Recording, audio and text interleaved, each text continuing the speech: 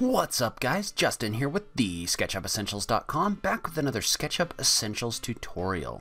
So today we're going to talk a little bit more about the Follow Me tool. It's been a long time since I created a video about the Follow Me tool, and it's one of my favorite tools in SketchUp. So I just wanted to kind of run you through some of the possible usages of the tool in order to give you some ideas for stuff you can create and stuff like that. So let's go ahead and just jump into it. Alright, so the way that the Follow Me tool works is it basically takes a piece of geometry and it extrudes it along a path. So like for example, if I have something like this circle here and I've got this long kind of curving path right here, what I can do is I can come in here with the Follow Me tool, which is this icon right here, and you can come in here, you can click on that, and what it'll do is it'll extrude an object along that path for you, just like this. So you can see how as I drag my mouse along this path, it's basically taking that circle and it's moving it along this line right here, and it's creating a face with it basically, or creating a solid object. So basically you're going to use that to extrude objects along a path just like this. Now the first thing I want to talk about is the right way to use the Follow Me tool, because it's very important that, like for example, the way that I demonstrated that is not the way that you use the Follow Me tool. I just wanted to give you kind of an example of the way that it works. Actually, let me back up even further. So to find the Follow Me tool, what you're going to want to do, because it's not in your basic tool set, what you're going to want to do is you're going to want to go to View, Toolbars, and you're going to want to make sure the large tool set is turned on.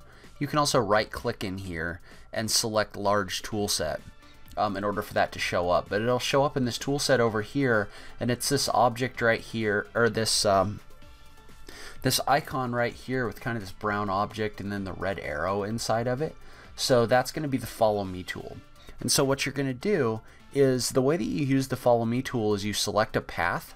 So you see how I drag my mouse along this right here to select it, but then all you're going to do is you're going to click on this Follow Me tool icon, and then you're going to click on the shape you want to extrude along that path.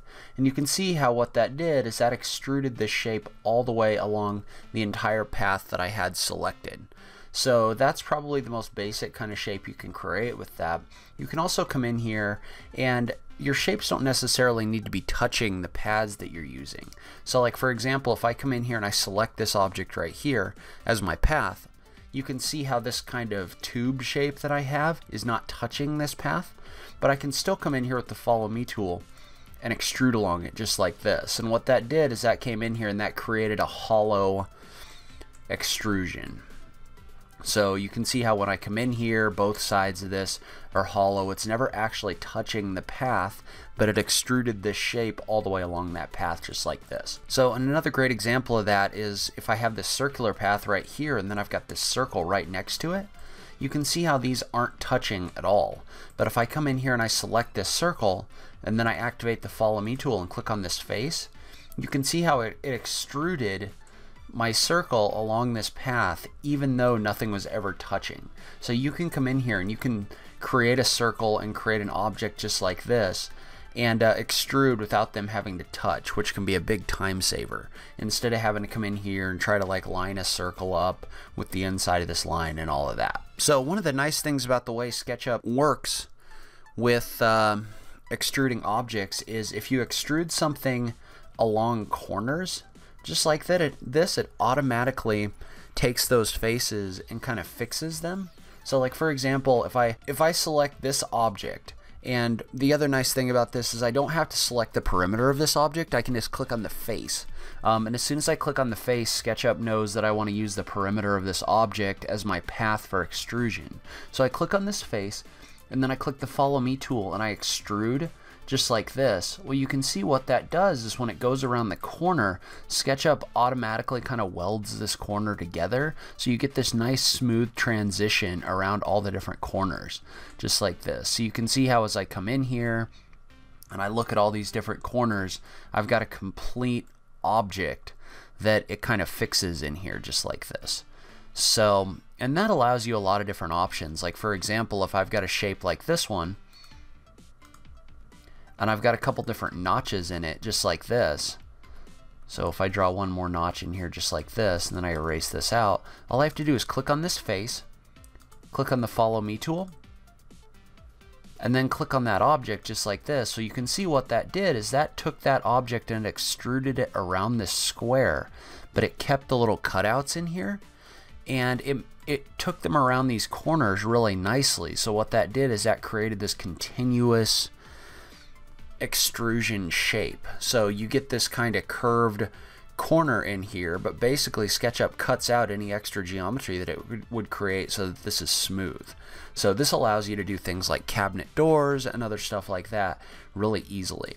So the way that this goes around corners is really helpful. So another thing you can do with the Follow Me tool is you can extrude things in a circle. So before, what we were doing is we were taking an object and extruding it along some sort of path.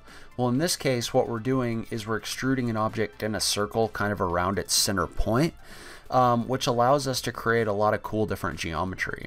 Like, for example, if I was to come in here and I was to draw an outline of a fountain just like this with all these ins and outs, then what I could do is I could just click on this face, I could activate the Follow Me tool and click on it, and what it's going to do is it's going to extrude this in a circle along that path, which will create this kind of circular fountain shape. So you can use this to create these round extrusions, almost like if you had something on a lathe, like one of those woodworking tools that spins pieces of wood. So you can use that to create these round objects, and all you have to do is kind of think about how an object would look. And generally this works with symmetrical round objects, so objects that are the same when mirrored across an axis. But generally speaking, if you're just to imagine that you were to come in here and you were just to cut an object straight across the face, just like this. So if you were to come in here, cut a fountain across the face, if you think about what the profile would be, you can then take that and extrude that in a circle in order to create the object that you want.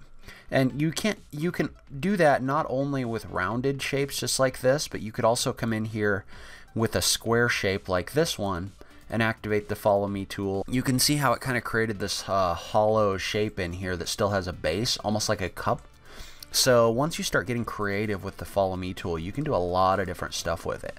So once you kind of wrap your mind around the way that it works, then really kind of the sky's the limit on that kind of thing. So another example is if I was to come in here and I was to select this face, I'm basically telling it that I want this face to be my path, the perimeter of this object. So if I click on this face, I activate the Follow Me tool, and then I click on this other one, you can come in here and you can extrude a sphere. And all it did is it just rotated this circular face all the way around this object just like this. So you can come in here and make a sphere really easily. So, and then another thing to note is you can also come in here and by extruding along different paths, you can get different results. Like, for example, I've got kind of this curved shape just like this. Well, if I select this face and I extrude this along this circle, it creates a cap that kind of looks like this. So it's completely circular and it comes to a point and all of that. But if I have a square path just like this, you can see how it comes in here, and you get a little bit of overlap in here that sometimes you have to clean up with this tool. You can see how in this case what this does is it extrudes this in more of a square, so it gives you a different look and feel to your extrusions. So by coming in here and experimenting with different extrusions and stuff like that, you can really get a lot of different results. So, you know, the more you work with this tool, the more you start thinking about the different kind of things that you can create and stuff like that. So this is a really useful tool. It's probably my favorite one in SketchUp. So that's where I'm going to end today's video. Leave a comment below and let me know what you thought. Is this something you've been using? Did it take you a while to figure out the way the Follow Me tool works? I know for me, I didn't really understand how this tool worked for probably the first couple years that I was using SketchUp. And then once I figured it out, it really kind of opened my eyes to some of the possibilities. So I just love to hear what you think about that. If you like this video, please remember to click that like button down below. If you're new around here, remember to click that subscribe button for new SketchUp content every week. If you like what I'm doing in this channel, please consider visiting my Support Me page on my website. That's got links to everything from some extensions you can purchase, and I'll receive a commission if you purchase any of those, or also links to my Patreon page. And all of that just helps me offset the cost of running this channel. But in any case, thank you so much for taking the time to watch this. I really appreciate it, and I will catch you in the next video. Thanks, guys.